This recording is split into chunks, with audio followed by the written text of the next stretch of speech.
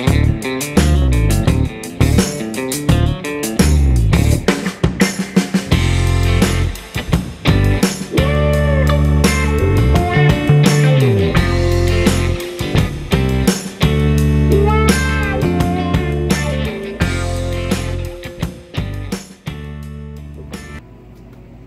guys, this is Phil in Florence.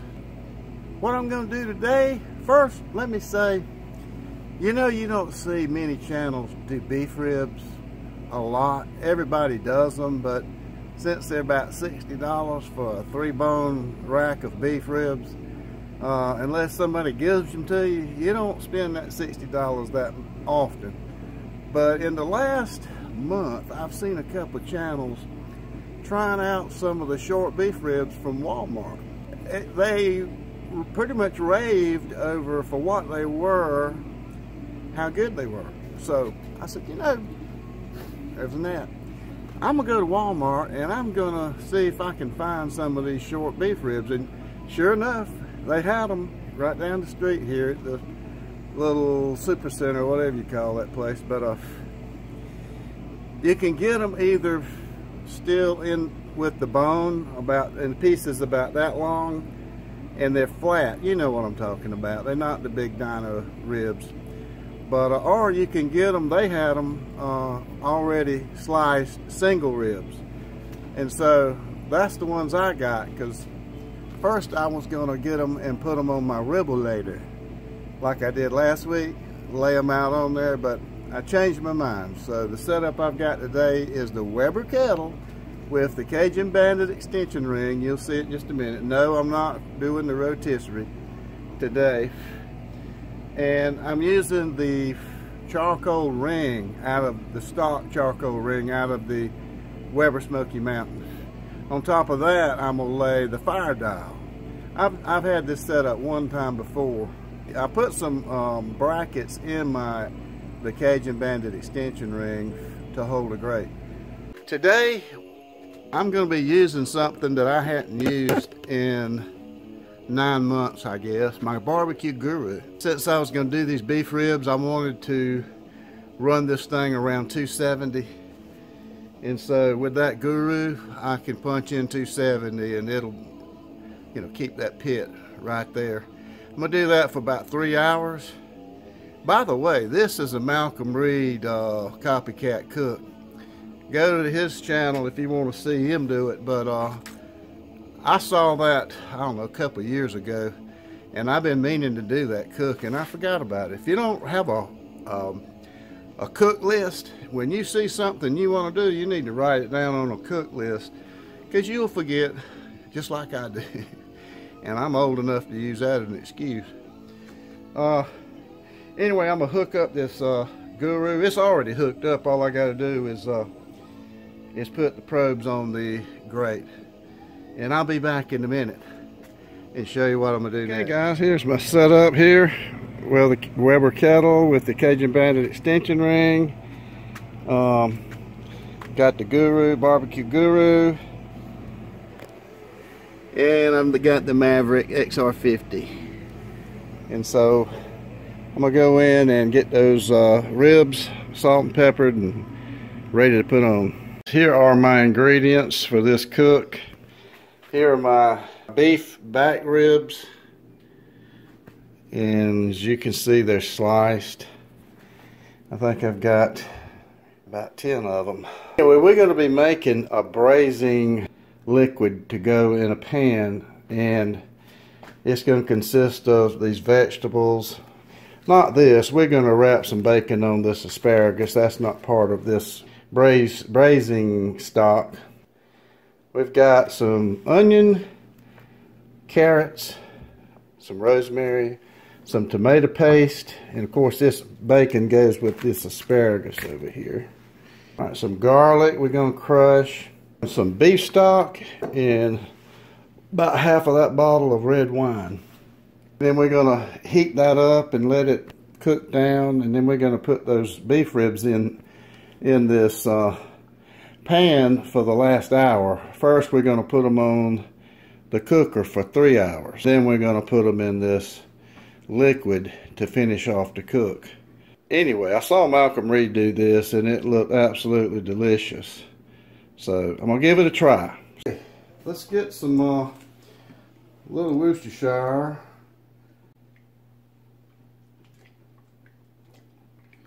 These aren't like the dino bones. They don't have a lot of meat, but what they do have is good. And it's got good fat to render down. So we'll find out, won't we?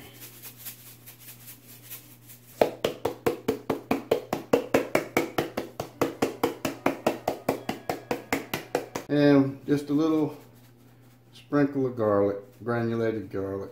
Okay, let's get these in this pan here. Picked up this pan from the chef store in Columbia. It's a good size. I was wanting one. You know, we got the long one, but I wanted one half that size, and I think I got two of them. I hope mine turns out as good as Malcolm's did. All right, I'll see you outside.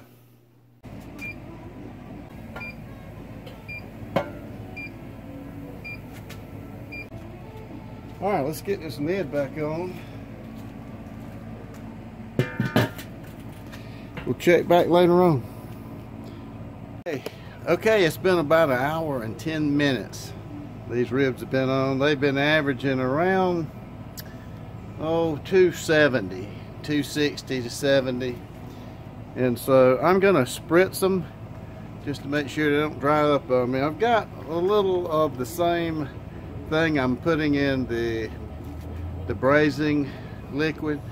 Is little Worcestershire, some red wine, and some beef stock. That's what it is.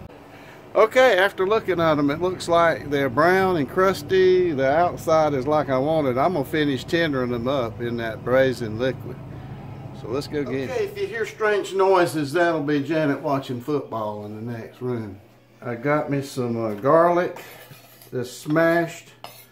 I've got me 2 onions, and all I did was just cut them in quarters, and then maybe half that again, just chunks. 4 pieces of celery. I'm just gonna cut those in the same type chunks. Got that in there. I'm gonna go in with a can of tomato paste. Now let's pour some beef broth in there. Probably about all of this that's in this container. Good stuff here. Now for the wine, the red wine.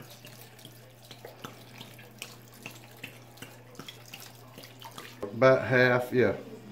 It's about right.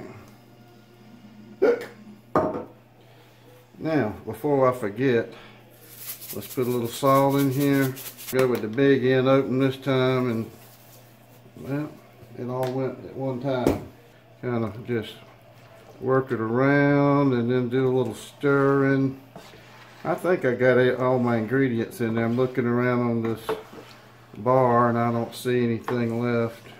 Alright, we're going to take this outside to the smoker, and we're going to place those beef ribs down in this glazing sauce. We're going to have with dinner is some bacon wrapped asparagus. So I didn't do that on camera. Everybody knows how to take 4-stalk asparagus and chop a couple inches off the stalk end and then wrap them in bacon. That's what that is. We'll be putting that on too. Alright, let's get some ribs and put them in this sauce.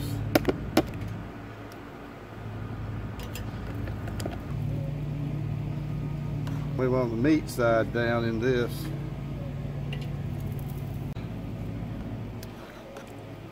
Looks good to me.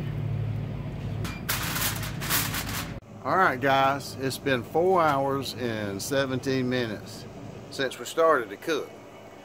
It's been in the braise for about 2 hours and 50 minutes. I didn't cook it in the smoke but an hour and a half.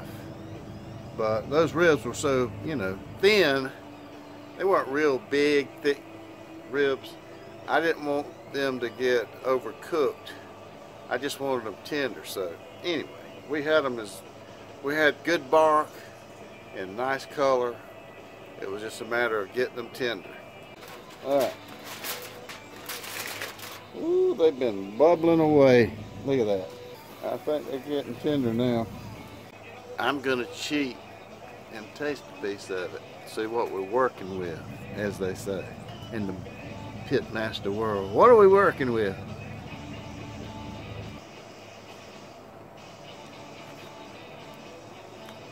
Oh yeah. That'll eat right there. I think I'm gonna call it. All right. I'm gonna cover this back up and let that ball game finish. Clemson's playing, and they pretty much got this one under control against A&M.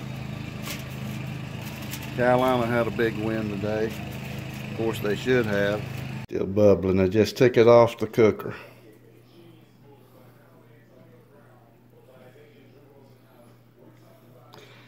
Beef ribs, short beef ribs. Just dipped out the meat, the carrots, some of the onions, and the rest of the celery and onions have cooked down in there, and I'm getting ready to press that braising juice to make an au jus in here. Be right back.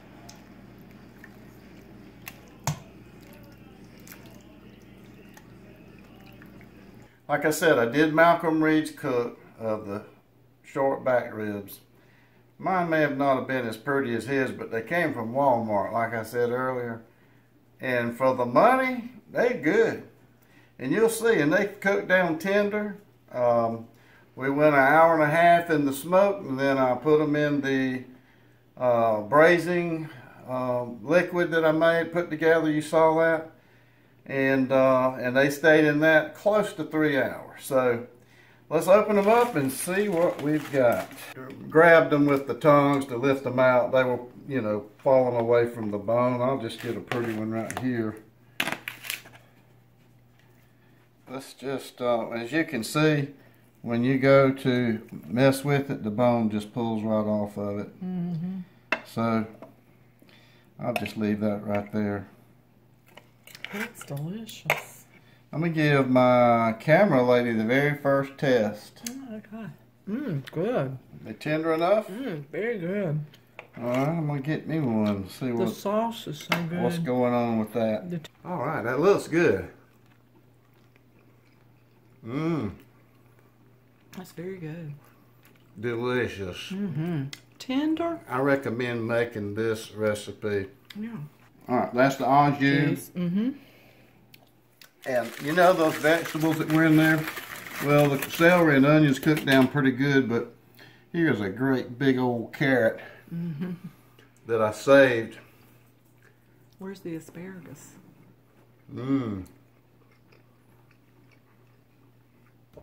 That's delicious. Great. Then Janet's made some whipped potatoes. Yep. And I'll show you my plate in just a few minutes. What about the asparagus? We served this up. Well, we do have some asparagus. It is still in the little oven over here. Okay. You'll have to see that on my plate in a little bit. Okay. So, there's my cook for the day. It's an involved cook. You know, putting together that braising, you know, cutting up vegetables and throwing them in that pan, but you know, I have my Guru working, and that maintained the temperature at 300. 270 for the first hour and a half, and when I put everything in the pan and covered it up, I stepped it up to 300. So anyway, we're going to enjoy this. So I hope you enjoyed coming along with us today. We got some more football to watch and see if Texas... Yeah, my Tigers won. Yeah, Tigers won. The Gamecocks won. Yeah. So... We're good. We're good on our teams, but now we're going to go and see if Texas is back, right? I know some of my buddies, my cook buddies, are LSU boys. We'll see if the LSU boys can hold back the Texas. And there's some cooks in Texas, too. That's right. Well, that's right. Well, as big as Texas is, there's more in Texas than there are in Louisiana. So may the best team win. Right. So until next time, this is Phil and Florence. And Janet and Florence. That's right. Go Tigers. We'll see you. Bye.